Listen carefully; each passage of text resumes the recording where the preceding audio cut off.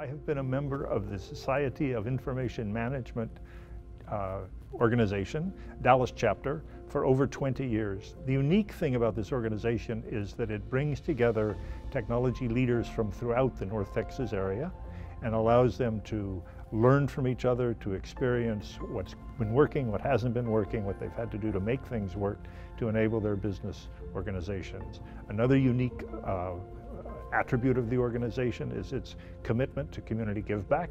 They have scholarship programs supporting local universities or students at local universities, and they have other give back programs that support local STEM organizations in and around the Dallas-Fort Worth Metroplex and throughout the North Texas area.